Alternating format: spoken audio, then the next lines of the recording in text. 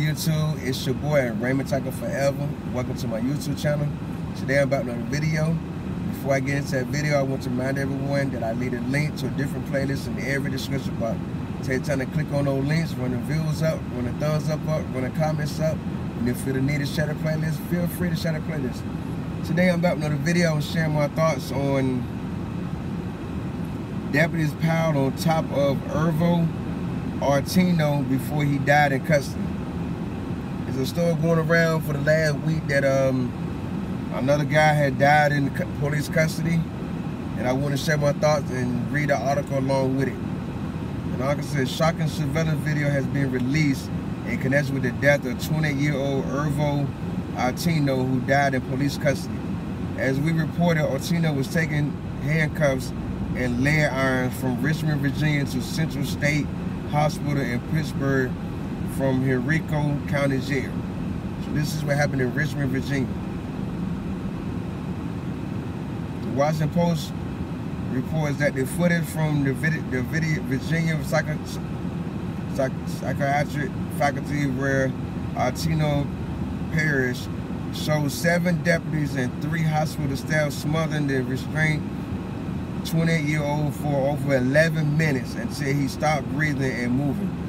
Currently, 10 people have been charged over the March 6th death. So this happened March 6th. This happened a month ago. The newly released footage show Henrico County deputies bringing a restrained and shirtless Otieno into an empty room and placing him on a chair. By the 4:26 p.m.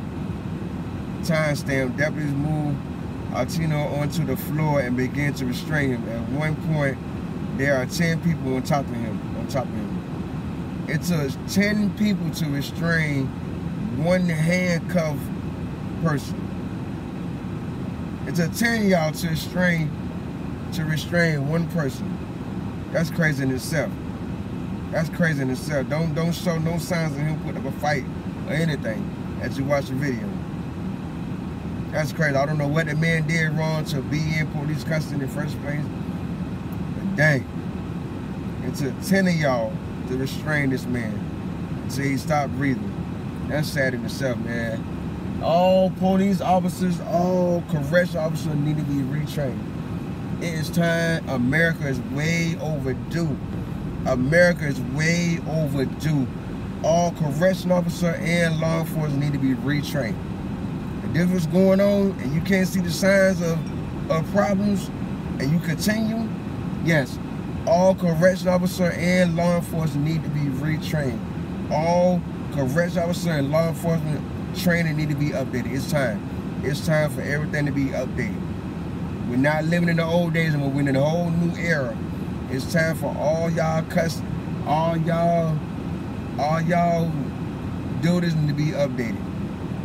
Training need to be updated by all means. Stuff like this continue to happen over and over and over. It's time to update everyone's training.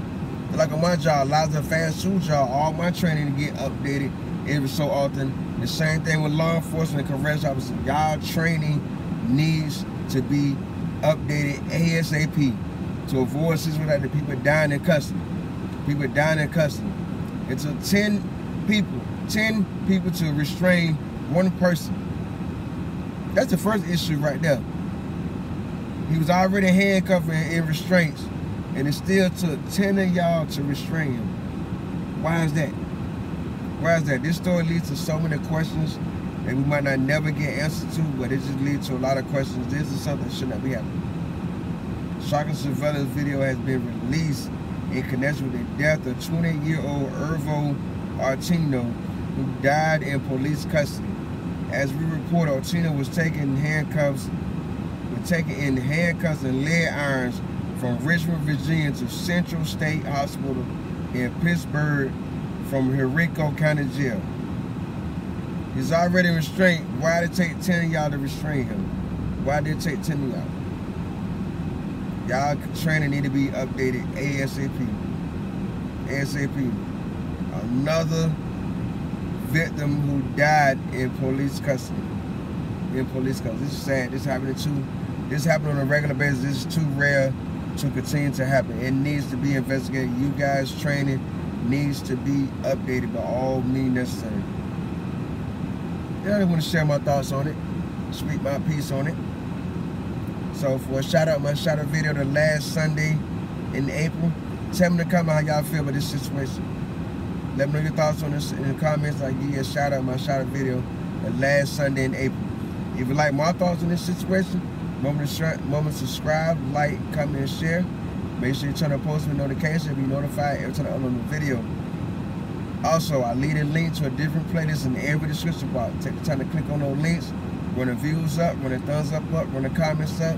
And if you feel the need to share the playlist, feel free to share the playlist out.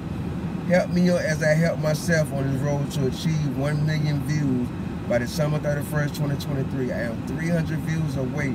Just 300 views. This is the goal that can and will be achieved by my deadline of December 31st, 2023, baby.